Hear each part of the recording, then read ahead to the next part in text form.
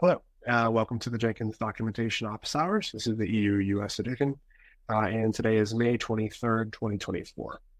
Around the table, we have myself, Kevin Martins, Bruno Rochton, and Chris Stern joining us as well.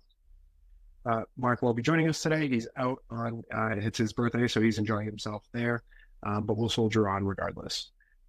For the agenda today, we've got the weekly release, the latest LTS release that happened last week. The next LTS release that's scheduled for June. Some notes on the version docs project that's ongoing. Just some work in progress that Mark's recently submitted. Some notes on the Google Summer of Code. Contributor spotlight and what that's looking like for the next couple entries, and the fact that we published Jan's yesterday. And then I wanted to just touch base on the Blue Ocean deprecation project, something that's created in GitHub that we can go over. And then just a couple housekeeping notes for Asia Docs office hours, both later today and next week are going to be canceled. Mark is unavailable. So just a heads up on that. But again, we'll recap at the end. Any other notes or other topics to put on the agenda for today, or does that cover everyone's topics? Alrighty. So this week we had a weekly release of 2.459, built and delivered successfully. Changelog's been published. Everything looks good there. This coming week we'll have 2.460. So again, everything is looking good so far. I'll be working on the changelog when that comes up. The weekly release changelog is automated or generated automatically, which is great, but we just need to go in and make some tweaks if they need it. Last week, we also had the LTS release for version 2.452.1. So the release looks good so far. And Darren Pope and Mark Waite did a live stream the day after, just going through what's new in that version. I've linked the recording here. It's now available on the CloudBees YouTube channel, but this is it directly. And then the next LTS release is going to be 2.452.2, of course. That's currently scheduled for June 12th. And right now, Chris Stern is the release lead, so thank you, Chris, for stepping up to that. The release preparation has started. The release candidate scheduled for next week on the 29th. And then, again, the final release will be on June 12th. And I'm going to be putting the changelog and upgrade guide together in the coming days, so that's ready to go. We will need to wait for the backporting ticket to make sure we have every entry that will be necessary, but for the time being, I can go through and grab whatever might be available. Next up, so the version docs project has been making great strides lately. docs.jenkins.io is officially live and running. It's not quite integrated into the Jenkins infrastructure /jenkins.io yet.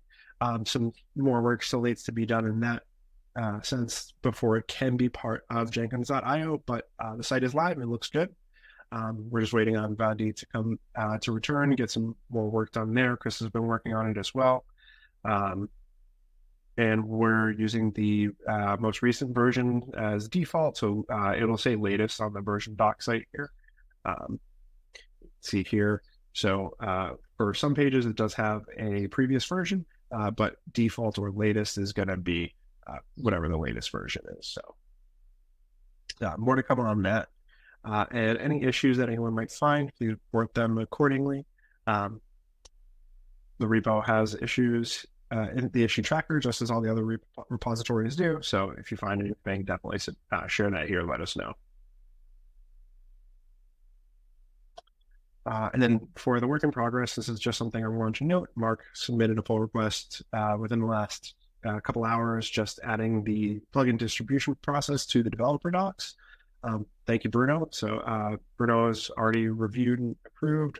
As have I. So I think everything's good to go on that one. We can probably merge that at this point.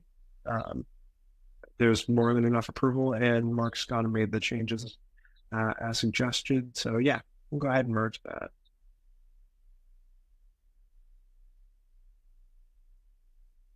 Good. Okay, great. So that's all set.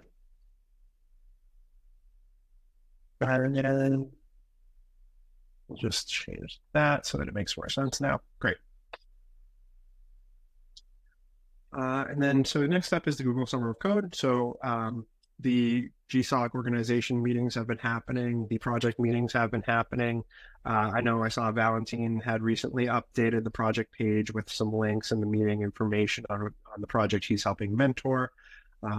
There's been other information and other pieces that have been added to the project pages and just the Jenkins.io overall. Cool. Thank you very much, Chris, for that. As far as Google Summer Code, Bruno, Chris, do you have any insights or notes that you wanted to make sure we get in here or share? Chris, maybe? Okay. So I think the official starting date for the coding period it's May 27th, so it's next Monday when we start. And so far, like most projects have started except for the RPU ones. The meetings will start next week because the lead mentor Alex has been busy this week. And I think we'll ask it was an idea from Chris. We'll have the contributor to write a blog post regarding the bonding period, if I'm not mistaken. That was your proposal, Chris, right? Yep, that's right. So it will be a blog post written all together by all the contributors. Yeah, for the bonding period, yes. For the other ones, I'm not. Maybe we should separate the later ones. Cool. That's a great idea. I like that a lot. That's I think that's a part of the process that doesn't necessarily get enough spotlight on it. So having everyone be able to come together and kind of just share their experiences thus far is a really nice way to encapsulate that and kind of pull back the curtain a little bit on where Google Summer of Code's at, how the community bonding period has been going, all that sort of stuff. So yeah, that's a great idea. I love it. Thank you very much, Chris. Okay. Cool. All right. Great. Thank you very much, Bruno, Chris. Appreciate all that insight and information. Great to have. And I'm sure we'll get more information as the project, as time goes on and more things happen. Next up is the contributor spotlight. So this week we published the contributor spotlight for Jan Faracek. Thanks to Jan's efforts. Jan submitted, I don't even know how many pull requests at this point. I know it's several, but Jan's been very focused on the UI and UX of Jenkins and has completed a bunch of pull requests to reflect that. He's helped modernize a lot of the UI to make it fresh and look a lot more now friendly than it had previously. Buttons, forms, all the little things that you might not think twice about are pretty much there's like an 85% chance that Jan's done work to make sure that those are up to date and look nice and appealing to everyone. So just tons of work from Jan. Thanks so much for all of his help with the community, with the project and everything else. This is great to see, and I'm really happy to be able to share the spotlight on Jan. Yeah, it definitely deserves it. And I've been working intensively with Jenkins for only 2 years, and I've seen so many changes in the UI thanks to Tim Jacob and Jan Faracek. That's really amazing. That makes me forget that we are working with a living dinosaur. In fact, because I started with Jenkins, maybe I think it was in 2014 or so, and it was already looking old 10 years ago. But nowadays, it's looking more and more up to date thanks to the work of Jan and Tim. So congrats and thank you. Yep, agree with that. Yeah, and that's a good call out to Bruno. I say to 85% is Jan, but like Tim Jacob and Jan Faracek have basically been tag teaming the UI and UX for, as long as I've been part of the project, which is just the last couple of years. I'm sure it's much longer than that. And you can see from the stories that they've shared just how important it is to them and how much they enjoy working on that aspect of it. And it's really telling because the UI UX is such a big component of what compels a user to stick with something. If it doesn't look good from the outset, it's a lot less enticing. It's a lot less, encouraging for them to step up to it. So making sure that it's up to date, making sure that it's modernized, taking those little things and updating things like icons, making sure that like the Jenkins.io site, even a lot of that stuff is updated. Jan, like we've highlighted it before, Jan's currently working on adding a dark mode to Jenkins.io, which is a really welcome experience as well, as you can see there. So that's really great. And just how much devotion Jan like commits to the UI and UX is really inspiring in that sense. And then so next up, we have Alyssa Tong, who's the advocacy and outreach SIG leader for Jenkins. Alyssa's heavily involved in the project, even if code contributions are not the point. She does a lot elsewhere. And so we're going to highlight that and make sure that gets put into the spotlight. She deserves it. And then we've also got responses coming from Harsh Singh, Vandit Singh, and Michelle Martineau, which is a really nice addition to what we've got lined up. So we've got a couple months of spotlights to publish still. I'll be working on those and collaborating with the submitters for that. And just really looking forward to getting those spotlights out in the next couple months. So, yeah, pretty cool. And then Bruno or Chris, do you know if there's been any movement on Rajiv for submitting his story at all, or? Oh, I don't think Lisa has sent him the form yet, so maybe we should remind her to do so, because he did ask about it. Okay. Yeah, we can definitely do that, follow up. Yeah, we can definitely do that.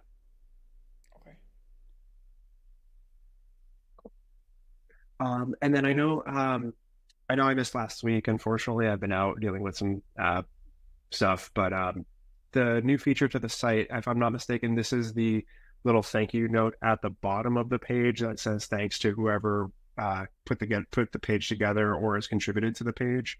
The Eclipse adopted. Sorry, excuse me for interrupting. Not to the page, but to any part of the Jenkins ecosystem, I would say. Got it. Okay.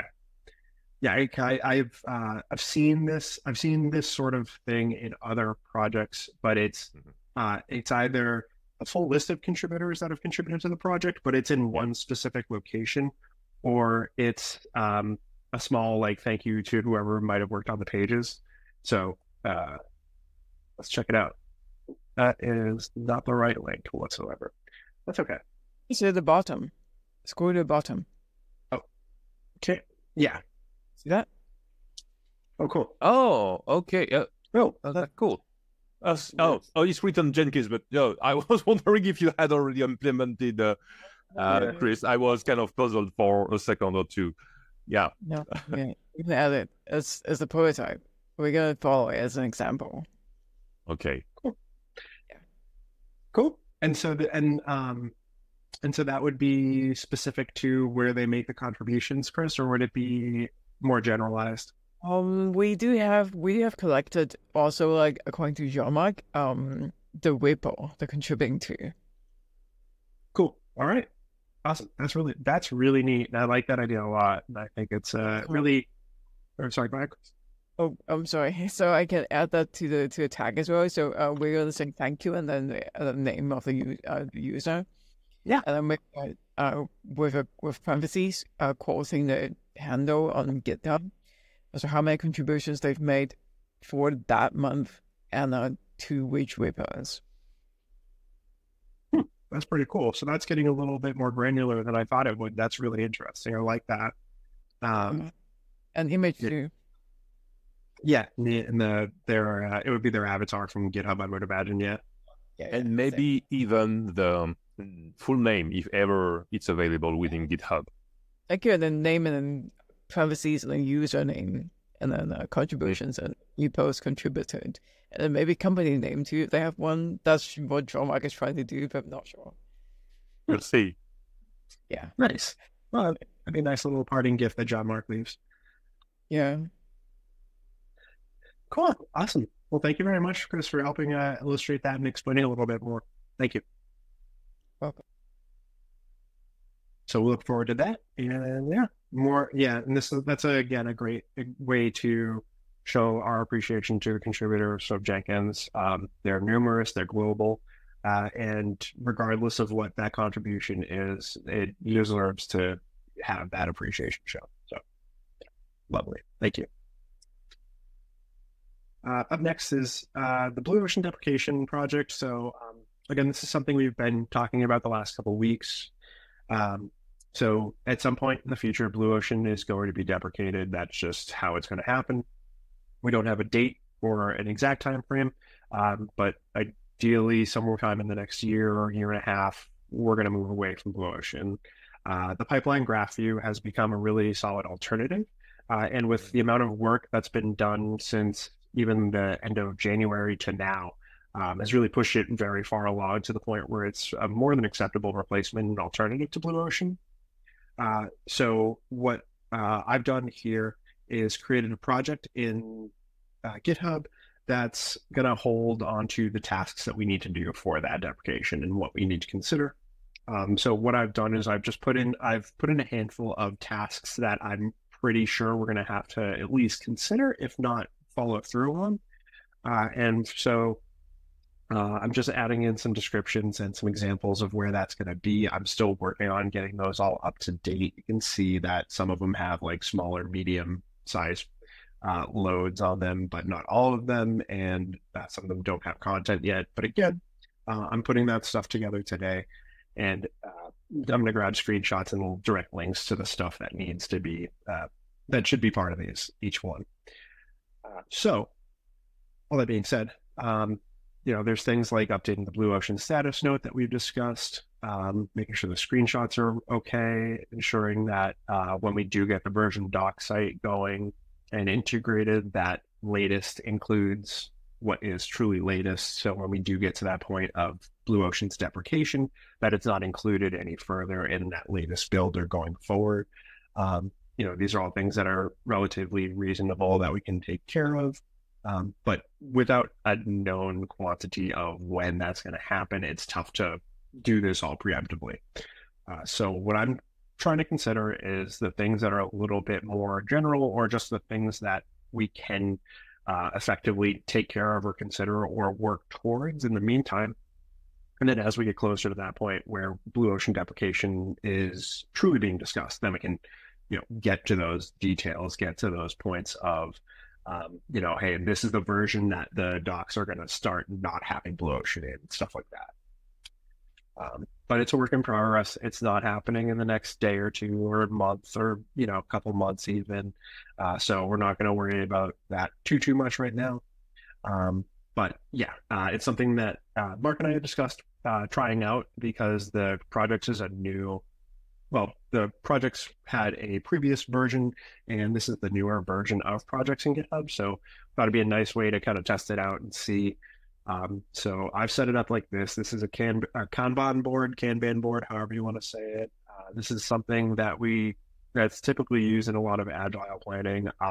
Frankly, I just think it makes sense visually that it looks like this, and it's already got the statuses and a lot of the other stuff already kind of configured. And so just an easier way to track that work, and we'll add more as time comes. Any questions on the Blue Ocean deprecation stuff or anything along those lines? No, except I can't wait until it's officially deprecated. Sorry, boy. Yeah. It'll be nice. What a lovely time it will be. It'll be like the rainbows come out, the rain stops, and all that. Yeah. Things like that. I even don't tell you about the BOM build, and when we have to build this set of plugins, the Blue Ocean plugins, it's really long, difficult, and you don't want to work with that. So yes, it has done its time, I guess. It was useful. It was pretty. It was really nice, but it's time to retire Blue Ocean. Bye-bye. Definitely. And and like I was saying before, the pipeline graph view has really changed a lot of what that means for the project and Jenkins usage. again, this was not something that was necessarily even a realistic alternative at one point in time. Thanks to a lot of work that was able to be done with FOSDEM and the Jenkins Contributor Summit, we got a lot of face-to-face time, a lot of discussion, and a lot of agreements to have people collaborate and work together on getting this to a better point than it was. And again, that was at the end of January, beginning of February. So that's been a lot of work done in a short amount of time. So just great to have that be where it is now. Oh yeah, no, it was towards the end of February. Oh, no, that was a few years ago. I'm lying. Oh yeah, 3 years ago. But nonetheless, it has made quite a lot of progress in the last few months. Yeah, and that's the main point of it all. And yeah, it's not going to replace every functionality that Blue Ocean has, but at this point, it's a couple of functions that might not even be worth keeping around Blue Ocean for. If you need pipeline visualization, it's an excellent alternative and replacement. If you need something really specific like activity view or something even more particular in Blue Ocean, then that might be a tough sell. But again, for 85 to 90% of what you want to do, the pipeline graph view is a really good update to that, and a lot more user friendly and all of that as well. Yes, it is. There is a good indicator, I would say. In the recent tutorials we converted to Docker Compose, for example, we switched from using Blue Ocean to using the pipeline graph view, and frankly, there has been no limitation detected. Of course, we're not using each and every feature of Blue Ocean translated to the pipeline graph view, but for most of the simple use cases, it's more than enough. Mm-hmm. Yeah. And, in my experience, I think that if someone needs a more specialized task or requirement, they have several ways of figuring that out or getting to that point. And there's close to 2,000 plugins for Jenkins in and of itself. If you can't find it there, I'd be hard pressed to find it somewhere else. So yeah, there's a lot to explore. And again, maybe someone decides that they don't have the functionality they need. Maybe they take it upon themselves to create a new plugin. That's an option that they have down the line. Who knows? But cool. Thank you very much, Bruno and Chris. Appreciate again all the insight and sharing. Cool. And so the last thing I have on the agenda again this week, Asia's Docs office hours are canceled. Mark's having his birthday today, so he's away from the office. And then Mark is also out of office all next week, so he won't be available for Asia Docs office hours next week as well. Both have been removed from the events calendar, so there's no need to panic or worry about anything like that. If you're concerned or have questions, it's not going to be there. Excuse me. You can always check the document or reach out in the Gitter channels to check in and see if there's anything you're missing out on. But yeah, this week and next week's Asia Docs office hours are going to be canceled. Okay. And that brings us to the end of the agenda for today. Is there anything else that either Brew or Chris you wanted to share, or have we?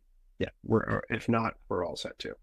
I would have loved to tell you, oh, Chris, I'm done with install Jenkins on top of Docker tutorial, but that's not the case. So I won't be able to tell you I'm done. It's not far from being a draft pull request.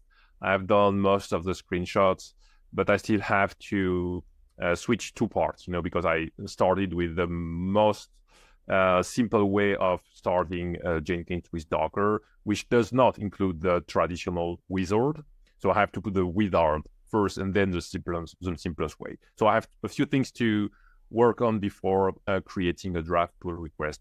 And I have a blog post in the writing. It has been the case for several weeks now. I don't know, nobody remembers, but I wrote 1 year ago a blog post about how to install Jenkins on an Android phone. By Jenkins, I mean a controller and an agent. Okay, thank you. And and that's the follow-up, in fact. So yeah, it's too long for my test. It will take some time to review. I'm sorry about that. but it should be ready next week or the week after.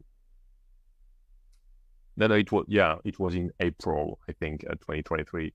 And it was just for fun. I hope nobody will do that for real. Okay, we'll get out of there then. Yes.